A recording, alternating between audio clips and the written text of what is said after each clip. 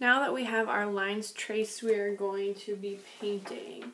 So when we are painting, because this jar is see-through, we are going to have the colors change a little bit because the jar will change our perspective on how those colors look when you are looking through the jar. So we're going to have darker colors around our edges where we are not looking through the jar. And then when we paint this part, where we're looking through the jar and we can see the sky in the background and we can see the grass in the background, we are going to make those colors just a little bit lighter. Alright, so we will start by painting our blue background, and you are using your dry temperas. So you will start by getting your paintbrush wet in the water, and then we'll start with blue. You're swirling into that color 10 times. And then start applying it around the outside edges of the jar.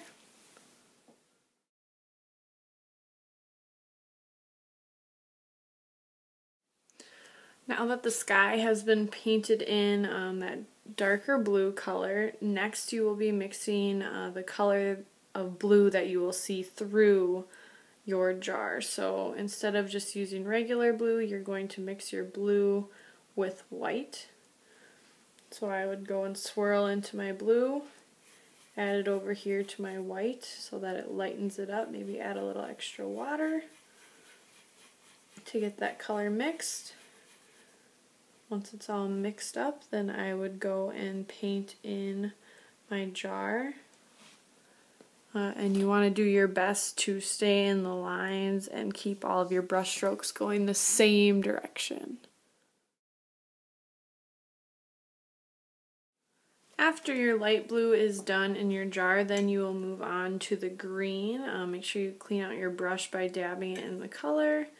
Next we'll need to get our green wet, so we'll swirl into that, add a little extra water for the first time. And then we will be painting the green, this darker green, around the outside edge of the jar.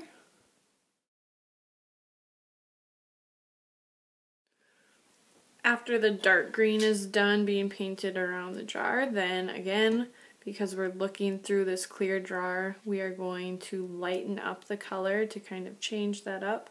So we'll be mixing both green and yellow to lighten up our green this time. So we'll stir into the green, and then I'm going to add it to my yellow. Maybe add a little extra water into my yellow so that I have this nice light green color.